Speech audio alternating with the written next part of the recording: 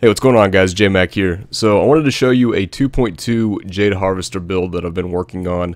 Now, I'll tell you right now, I haven't put as much work into Jade as I probably should have on the PTR. I've been focusing on pets for the most part. So just keep in mind, this is a very early build. It's in its early stages and can get much better and be min-maxed much better than it is currently, which is something that I'll do in the next few days.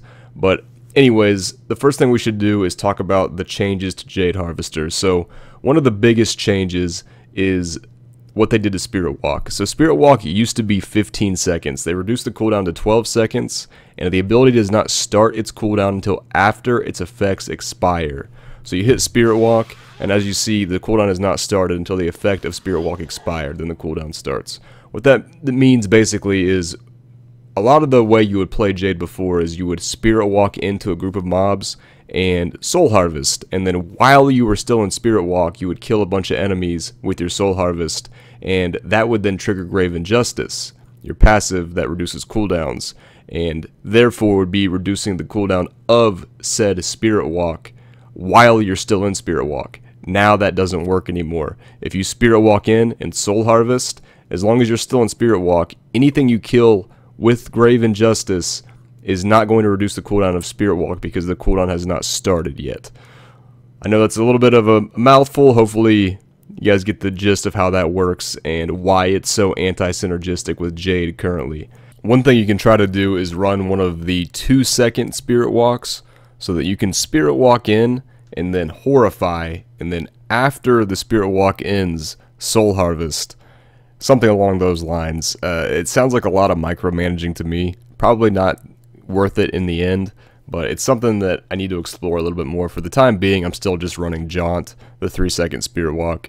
So let's go over the other changes for Jade. So we got a new 2-piece bonus. When Haunt lands on an enemy already affected by Haunt, it instantly deals 10 seconds worth of Haunt damage. Huge single target buff. It's going to be really good against Rift Guardians. You're also going to see it ran as a 2-piece bonus with Haunt spam and pet builds as well. Then we've got a new 4-piece bonus. Soul Harvest gains the effect of every rune.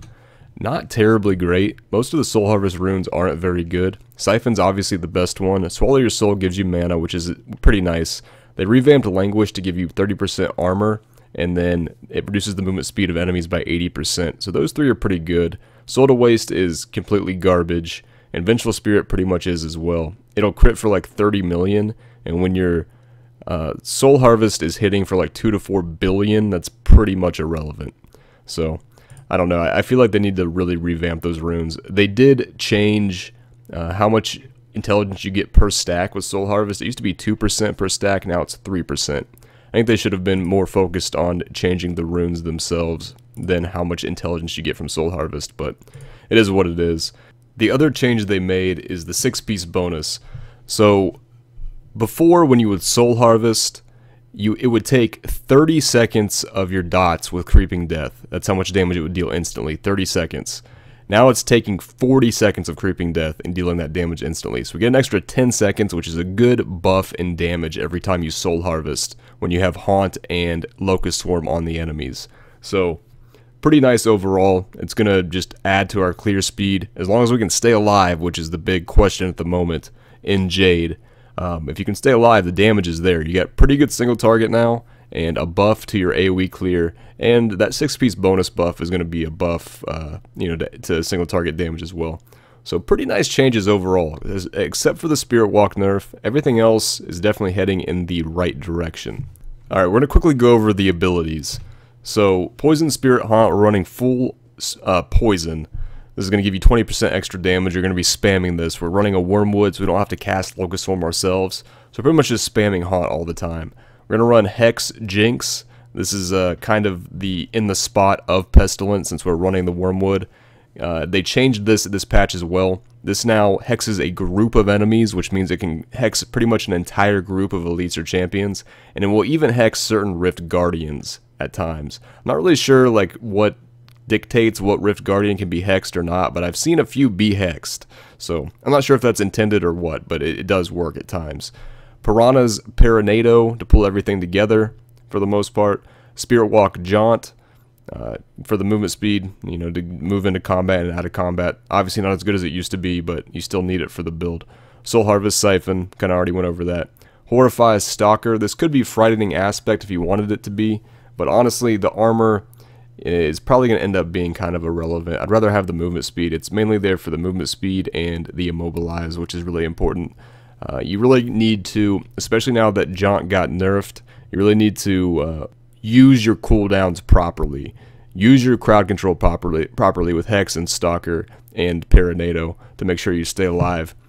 Spirit Vessel, really to come back to life more than anything else at this point, but it is also obviously reducing the cooldown of Spirit Walk, Horrify, and Soul Harvest is very relevant for the build too. Pierce the Veil for more damage. Grave Injustice for the cooldown reduction more than anything. You get some life and mana back as well though. And then the Creeping Death to increase our damage, like we already talked about with the 6-piece bonus. Let's go over the gear. So this is kind of where things really start to vary from what you guys are used to running on the live servers currently. So let's go over the kind of obvious stuff first. So we got the Quetzalcoatl helmet, basically doubles your damage. Locust Swarm and Haunt now deal their damage in half of the normal duration. With Creeping Death, basically get double damage out of this. As far as the Jade pieces go, we've got Jade shoulders. You want ideally Int, Vitality, cooldown reduction, and Haunt damage. The chest piece, you definitely want Haunt damage on. 3 sockets, Vitality, Intelligence is the way to go. The pants, Int, Vit, armor. Boots, Int, Vit, all res armor. Or you could have movement speed instead of all res. Either way is going to be fine. We've got the gloves. You really want to go main stat, crit damage, crit chance, cooldown reduction if you can on the gloves. That's going to be kind of your trifecta for Jade Harvester. And then we've got the Ring of Royal Grandeur to get that 6-piece bonus.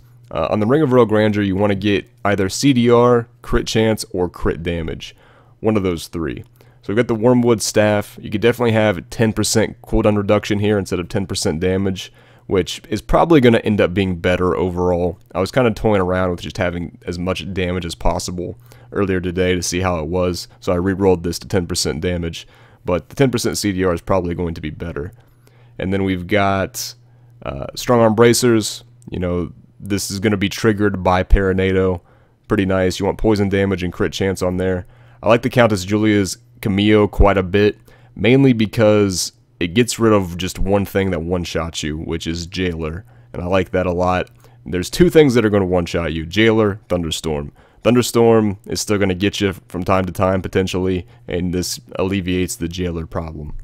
Ideally, you would have poison damage, crit chance, and a socket, instead of the intelligence there. Then, as far as the new items go that we're running, so I'm running the Belt of Transcendence currently. Summon a Fetish Sycophant when you hit with a Mana Spender. So we're going to have about 15 fetishes, pretty much at all times, because every time we hit something with Haunt, it's going to summon a fetish. These are going to deal pretty significant single target damage. They're going to crit for around 10 million or so, and they're going to tank for you more importantly. With the change to Jaunt and how much survivability you lose, I think this is pretty important. Now, there's definitely other belts you can run. You can run the new Haunting Girdle. Haunt releases 1 extra spirit. You can obviously run Witching Hour or Vigilante Belt like you used to, like you guys are doing on live servers currently, if you want to. But I think the 15 fetishes, it gives you a lot of damage, and it gives you a lot of... they just soak up damage for you. They're meat shields, and they tank stuff. Alright, then the last item, and the most important one, the Convention of Elements. So this reads, gain 185% increased damage to a single element for 4 seconds. This effect rotates through the elements available to your class in the following order. So it shows the order. The 4 elements that we have for Witch Doctor are going to be cold, fire, physical, and poison. So it's going to rotate through those. Now the way this is working with Jade, you can just cast your dots, and as soon as it rotates to poison, the dots that are already cast and ticking on enemies, their damage bumps up automatically. I don't know if this is necessarily intended or not, but that is the way it's working right now. So you'll see Haunt ticking on an enemy for around 30 million-ish, and then this rotates around to poison, and then all of a sudden it's ticking for like 70 or 80 million. Because this is a damage multiplier that's on its own. It doesn't go into the same damage pool as like other elemental damage on your gear or anything like that. So 185% extra damage as a multiplier is insane. So it's pretty crazy. You can basically soul harvest. You'll see me soul harvesting for like 4 billion at times. You want to try to make sure you get to soul harvest at least once while this is rotated into poison if you can. And even just casting Haunt on an enemy that's already haunted with the new 2-piece bonus, that alone will crit for like 700 million or so at times. So that's pretty crazy damage. Most of the time what you can do is like Soul Harvest while the poison buff is up. You get to Soul Harvest one more time before it rotates back around to poison, and then Soul Harvest to kind of do it that way. One more thing to keep in mind is they changed Fetish Sycophants to take on the element type of your highest element on your gear. So currently my highest element is poison, so they're supposed to be taking on poison damage. Now this effect from the convention of elements doesn't affect what kind of fetishes you get with the belt or the passive at all. It's not going to change them to fire, physical, cold, or poison, because this effect doesn't actually show up on your character's sheet. It just takes what it goes on your sheet from your gear. So currently poison is my highest, so that you're going to see the fetishes with little green daggers to kind of state that they're poison, but it's actually not converting their damage to poison currently.